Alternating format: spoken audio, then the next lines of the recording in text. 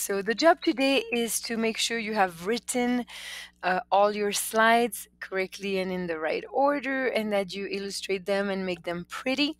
Even though I posted on Google Classroom a due date for today, it's not really a submission. You don't have to submit anything. Please don't share your presentation with me yet or anything. I'm just putting a due date so that you know that by the end of class today, this is what you should have done. But I trust you. Just go ahead and click done, but don't attach anything or submit anything.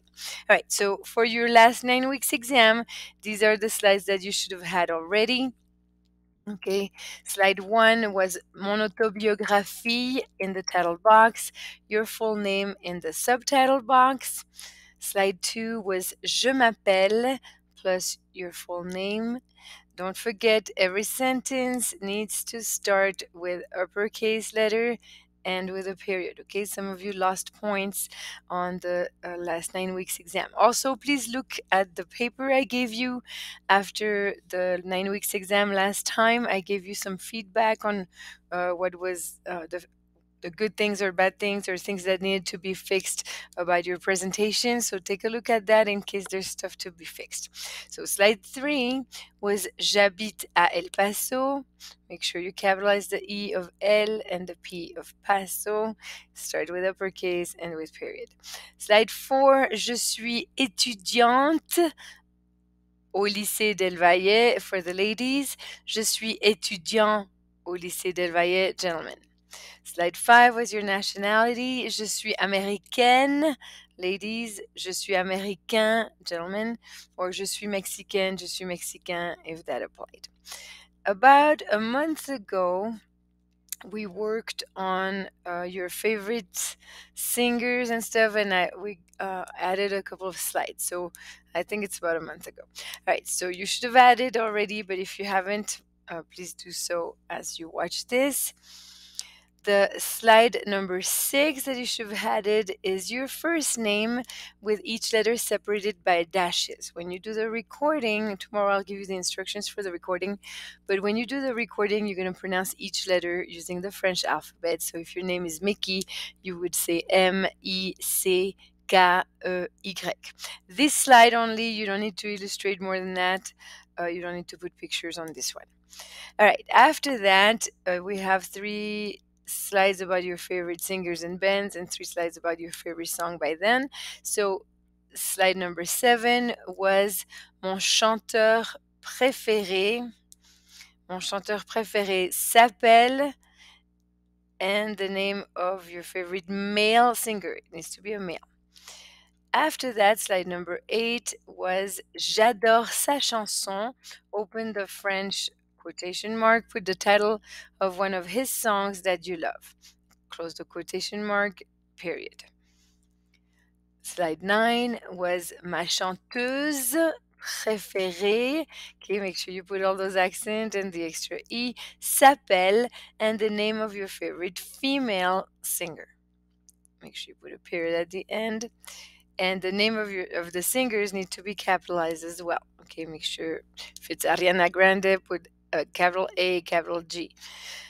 Okay, slide number 10 was a song of that female singer that you like. J'adore sa chanson, open quotation mark, the title of one of her songs that you love, close quotation marks, period.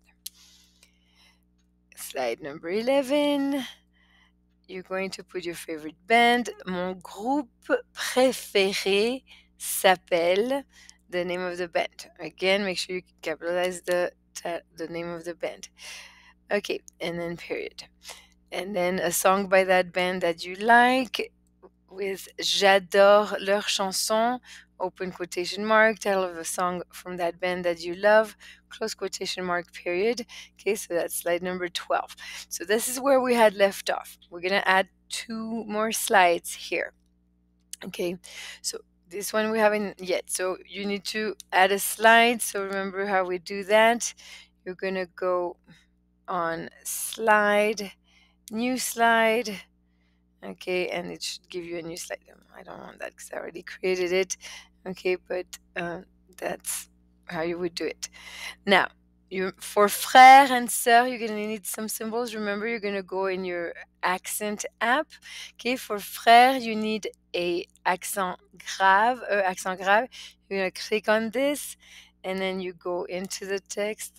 There is it, just so you can see, and then you can do CTRL and the letter V, or right click and then paste, and that accent will come up. Okay, right here. For sœur, that O and E that's stuck together, you're gonna need it from there as well. Go up there in your accent um, app. You're gonna look for that symbol right here, the O and E stuck together. Click on it. Go back in your text, do CTRLV or right click and paste, and there you have it. All right, so for this slide, depending on your situation, you're not gonna write all of this. You're going to write based on your own family situation. As soon as my slide comes up. All right, so if you are an only child, please write Je suis enfant unique, period.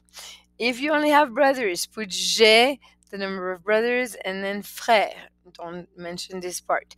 If you only have sisters, put j'ai, and then the number of sisters, and then sœur, and a period, and that's it. If you have both, put j'ai, the number of brothers, et, and the number of sisters. Just watch out, the word un is gender specific. So for the feminine, it's une. Okay, that's why I put it in color here. All the other numbers are the same regardless of the gender, but un and une will change. If it's followed by a masculine, you put un. If it's followed by a feminine, you put une. Okay, so go ahead and prepare that slide, and there you can illustrate with a family picture of your choice. And there's one more slide you're going to add, which is your age. So for slide number 14, you're going to open a new slide 14, and write j'ai, whichever your age is, 14, 15, 16, 17, or 18, en, and then a period. And this is going to be our question at the door this week. So, j'ai 14 ans if you're 14, j'ai 15 ans if you're 16, j'ai 16 ans if you're 16, j'ai 17 ans if you're 17, j'ai 18 ans if you're 18. Don't forget to put an uppercase J and a period at the end. All right, so that's all the slides you should have. So I'm going to give you a little summary of what you should have had. Okay, and I posted that on Google Classroom as well. I put a picture of those 3 slides that I'm showing you. This is what you should have had for slides 6 to 12. You can pause this video at any point or backtrack if you need to see something again. And slide 13 and 14. Okay, so at this point, you should have a total of 14 slides. Make sure you check the spelling, make sure you illustrate them. Once they're illustrated, that's the job for today. And tomorrow, I'm going to give you a quick recap on how to record the sound using Screencastify.